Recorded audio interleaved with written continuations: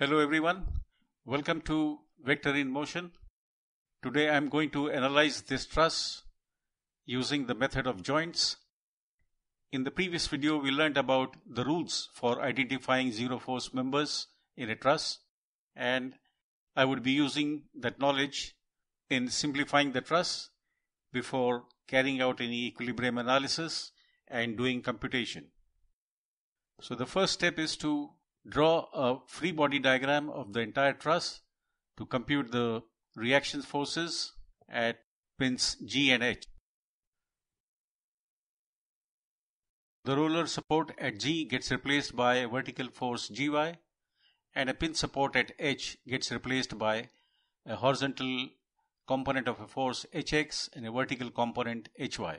So first we have to determine these three reaction forces. Summing the forces in x direction gives us Hx equal to 0. This component is 0. Next, we take the moment of all the forces about point G, and the force 48 kilonewton acting at A has a moment of 48 times 12. 12 meters is the distance between A and F, plus Hy times 4. And that gives us Hy equal to minus 144 kilonewtons. That is, Hy is in downward direction. And summing the forces in y direction gives Gy equal to 192 kilonewtons. And now the second step is to identify zero force members in this truss so that it gets simplified. Let us consider joint C. Members AC and CE are collinear. Member BC is not collinear. There is no force on joint C. Therefore, member BC is a zero force member. Put a cross mark here. And now let us consider joint B. Members AB and BD are collinear. BE is non-collinear. We can ignore the member BC because we just found out that it is a zero force member. So in all there are three members at joint B, out of which BE is non-collinear, no force acting on B, and therefore member BE is a zero force member. Next we consider joint E. The members CE and EG are collinear. The non-collinear member is DE, no force acting on E. Therefore, member DE is a zero force member. And next we consider joint D. BD and DF are collinear members. This member can be ignored. And the third member is DG, which will be a zero force member. Put a cross mark here. And next we consider joint F. These two are collinear members. Fg is not collinear, there is no force on F, therefore Fg also is a zero force member. So in totality there are 5 zero force members, and what we are left is a top row AB, BD, DF, GH, and a bottom row of members from A to G and GH. So the truss gets quite simplified and we'll get a solution pretty fast. And now we shall do equilibrium analysis of joint A.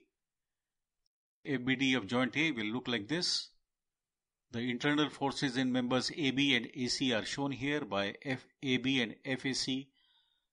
Can you tell me why these forces are pointing away from the pin?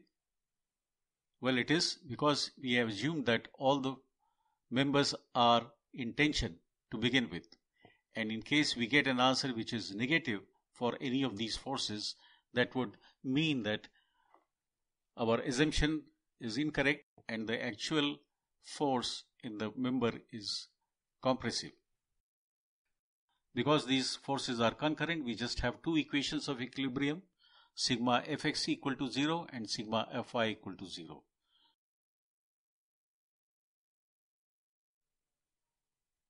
So let us first apply sigma Fy equal to 0 and that gives us minus 48 minus FAC times 4.5 upon 12.8 equal to 0.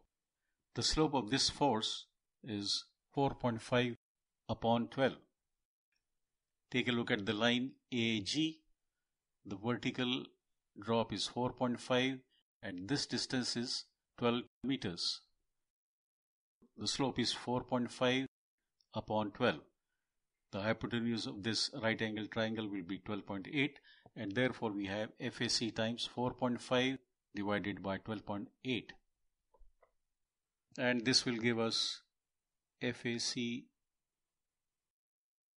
equal to minus 136.5 kilonewtons or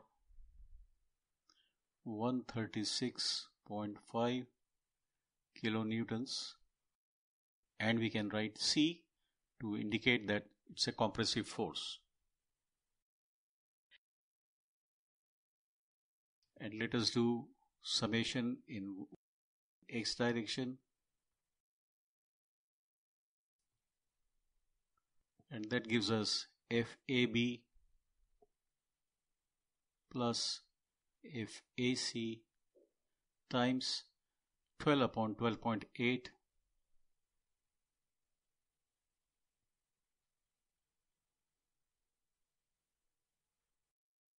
equal to 0.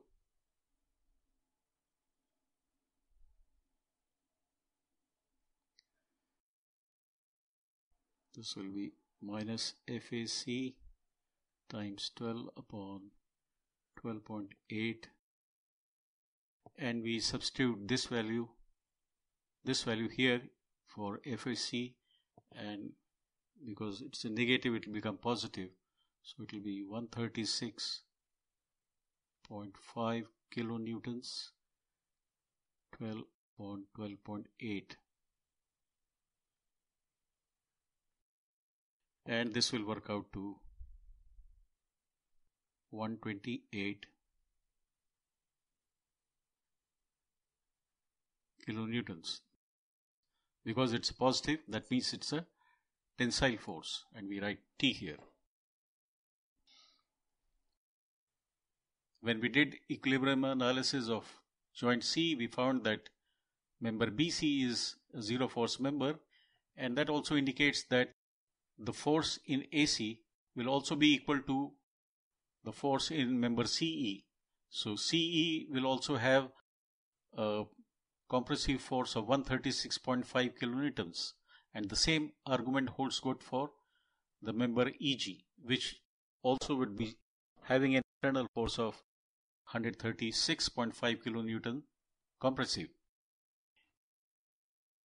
And if we implement the same argument for joints B, D and F, we will arrive at a conclusion that the internal force in AB will be same as what it is in BD, BF and FH. That is, it will be equal to 128 kilonewtons.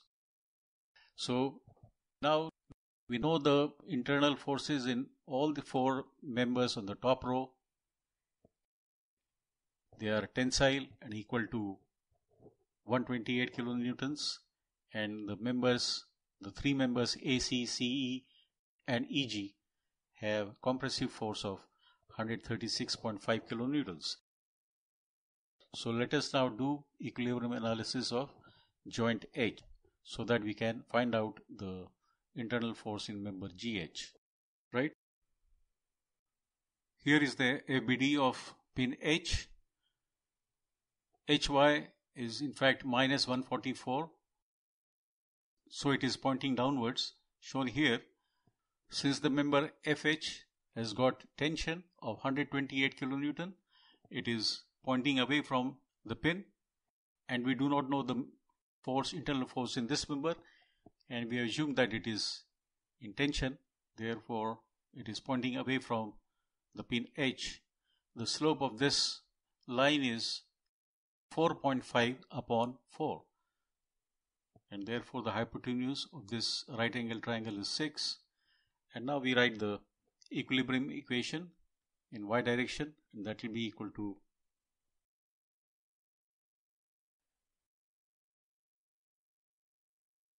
minus 144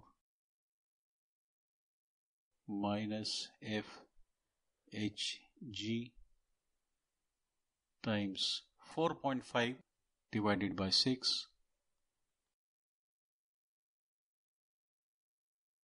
equal to 0, and that will give us FHG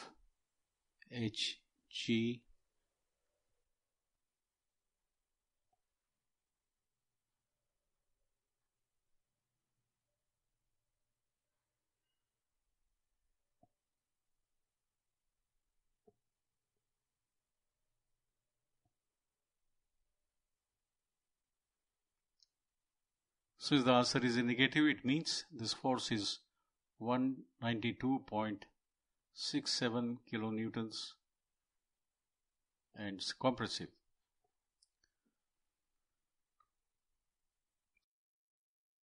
So the member HG has a compressive force of 192.67. These members AC, CE, EG have compressive force of 136.5 kilonewtons, and the members in the top row, 4 of them, have a tension force of 128 kilonewtons, and these 5 members are zero force members. So that completes the force calculation of all the members of the truss, and we are done. I hope you find this video useful, and in case you have liked it, please give your thumbs up, share it with your friends, and if you are new to the channel, please do subscribe. Thanks for watching, and see you in the next video.